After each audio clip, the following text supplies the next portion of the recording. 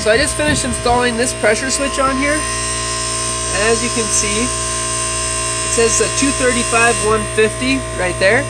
That means that when this thing gets up to 235 on the high side, it will turn on these fans back there. This goes and controls the second leg going to both of those fans.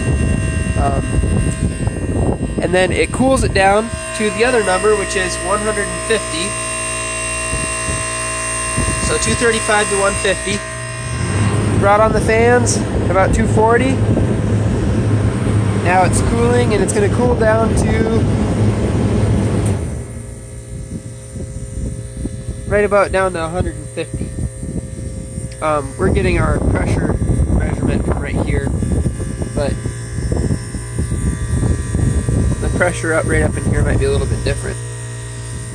Anyway, that's what it's doing, and that's what it's supposed to do. What happened with the other switch right here is it somehow like melted or something, and so it got stuck closed. So it just ran the fans continuous, and the other day it was like negative 15 degrees out. So yeah, if the fans are running continuous, pulling negative 15 degree air through that, then you're not going to be able to keep pressure high enough in the system to prevent the low pressure switch from cutting it out, turning it off. So that was the problem. It was cold out, so the freezer stopped cooling because the compressor kept shutting off because the low pressure switch didn't have enough pressure to stay closed. Anyway, it's really nasty and cold up here, so I'm gonna get out of here. But yeah, it's working as it should.